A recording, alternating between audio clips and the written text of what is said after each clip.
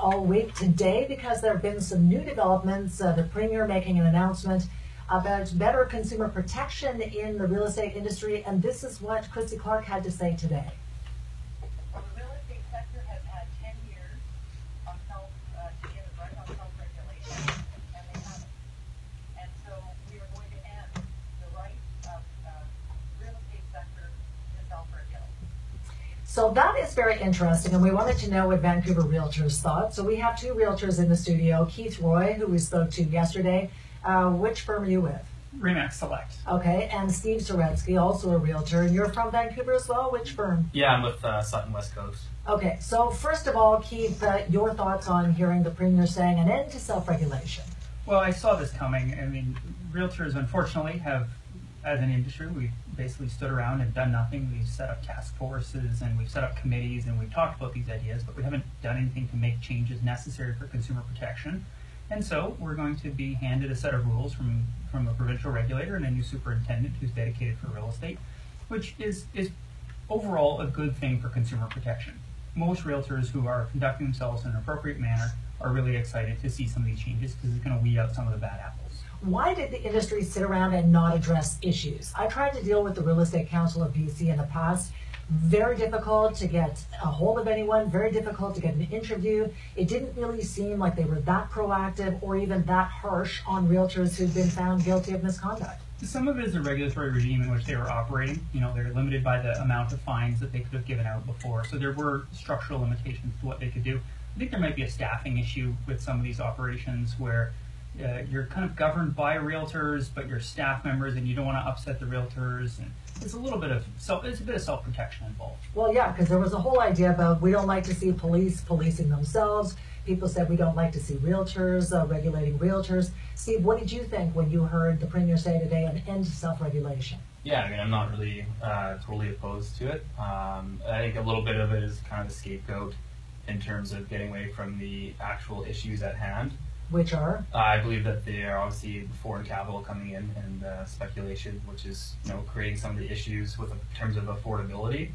Okay, well, see, we keep hearing from politicians and officials that we don't know, we don't have the data, we don't really know. We hear from Cameron Muir, the economist with the Real Estate Board, that well, it's only 4%. What is it? What's the real story?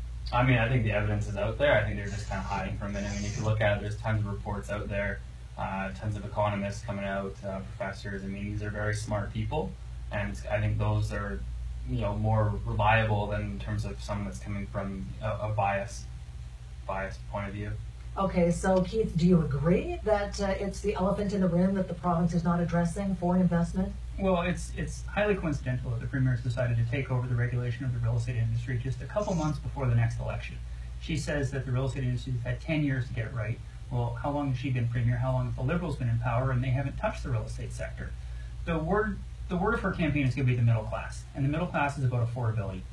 Not to be confused with affordable housing, just affordability. The general ability of a working class family to buy a home in the Lower Mainland. That's all being driven. You've got two solutions. You can either stop the supply of foreign money, or you can change the zoning and increase the supply of housing. And how much percent of foreign money? I mean, this is the big question. One, I'd invite you to come sit in an open house with me on the weekend and have a look, and I'll show you what that looks like. But beyond that, if Grandma on the west side sells her house for $4 or $5 million to an offshore buyer, and they tear her house down and build a new one, and Grandma gives the money to the boomers, and the boomers give the money to the kids, and those kids buy houses and the grandkids buy condos, we don't count that as foreign money, but that's where it all started. The big money came from some sort of foreign investment. We don't produce anything of great value here in Vancouver that justifies the prices of houses we have. So it's coming from somewhere else. I would agree. So why do you think the province has been so reluctant to actually admit that foreign investment is a big driver in the economy? We're seeing, you know, record kind of profits from the property transfer tax going into government coffers.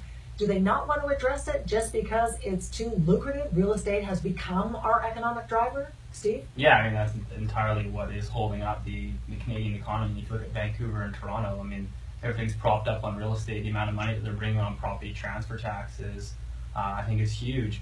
I mean, I was actually just in a course recently with a whole bunch of realtors in the room, and it's just an interesting point of view. It's basically some of them, you know, that she came out with the shadow flipping thing. but some of them kind of saw it as another way for her to basically claim some more property transfer tax. And so it's kind of like, okay, well, what is her true intentions here? Well, what do you think? 60% of the people in the Lower Mainland own their house. You don't want a headline that says 60% of people lose equity in home and suffer inability to retire early. So you don't really want to attack the price of houses, but you want to be seen to be doing something. And attacking realtors is a really good way to be seen to be doing something. And don't get me wrong, we've got a lot of problems in our industry, and there's 28 solutions that came out in the Independent Advisory Group report yesterday, all of which are excellent, all of which the province is going to act on. I look forward to seeing them implemented. And they're going to make a change, and they're going to increase consumer protection. But don't confuse the issue of realtor regulation with housing affordability. We don't control the price of the house, we control the rules of the game. Yeah, exactly. And you know, these days too, when we see foreign investment, we had an expert on, a money laundering expert on about half an hour ago. She said it's a huge problem. The government's not doing anything about it. Realtors, she said, were part of the problem because realtors are supposed to play some role in stopping, you know, dirty money from coming in. Here's how I fight crime. I look at your ID before I sell you a house. That's it? And if you're from a country that's listed on my predetermined list of dangerous countries like Afghanistan or some countries in sub-Saharan Africa, I write down possible risk, and then I submit that to the government. That's how I fight crime. So that seems like a pretty loosey-goosey affair. Mm-hmm. So do you think it's happening here to a degree where we're seeing average people priced out because of dirty money? I'm not sure that there's as much money laundering affecting the prices that people think. It is foreign money. It's all legitimate. Or most of it's legitimate. Whether or not it was legitimate in that country is a whole other question. But once it gets here and it's turned into a house, and then that house is sold, and the money, it's been laundered. That's money that's in our economy now. So how does the province move now to make housing more affordable, Steve? I mean, I think they ultimately have to come up with some kind of restrictions in terms of foreign capital coming in. There's talk about, you know, a speculation tax on empty homes.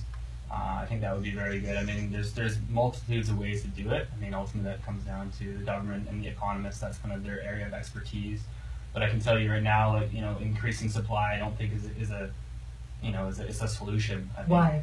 It just takes too long. I mean, there's only so much land we have here in Vancouver. All the regulations, it's just, you know, we're looking at 2 to 3 years to build a condo development. Like, Well, and I think we might see them speed that up because Trudeau is talking about tying, you know, transit funding and what have you to changing zoning around, you know, high transportation areas. So we might see some changes, but I wonder, won't developers just build luxury condos that people can't afford anyway? Like, how does increasing supply really make it more affordable to live here? Yeah, that's some of it. There's not a problem in real estate in Vancouver that can't be solved with a tax, according to pretty much every politician, particularly the mayor. I mean, that's his solution to everything in this city.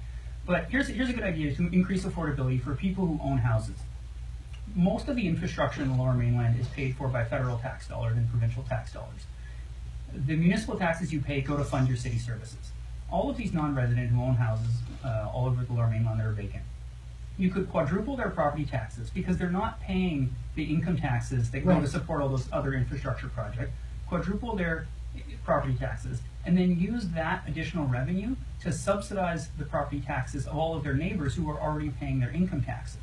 And so instead of having just another tax that goes into an affordable housing fund to pay for low-income people to live in Cole Harbour, that's a separate problem. The problem with middle-class affordability is just strictly the government has made it so hard to own a home.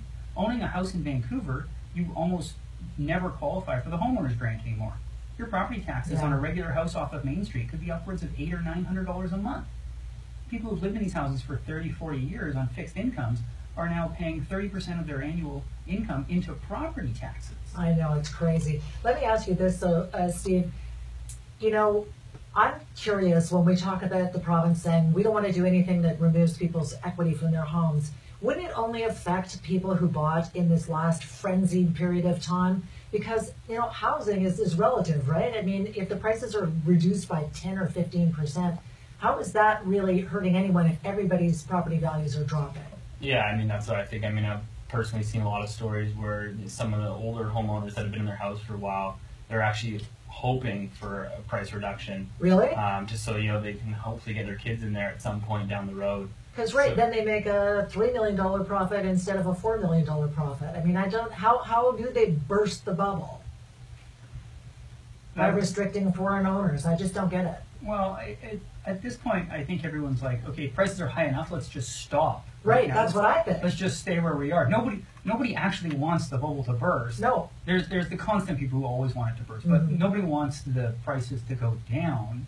But people do want it to remain affordable. And in order to do that, we need different styles of housing, different available product. And we need more townhouses. We need more 3-bedroom apartments. We need more density. We need more density. All right, guys, really great conversation, and thank you both for coming in. That's Keith Roy and Steve Saretsky, both Vancouver Realtors. Thanks for your thoughts. I want to know what you think about what the guys said. You can leave a message on the buzz line, 604-331-BUZZ. Email me, linda@cknw.com.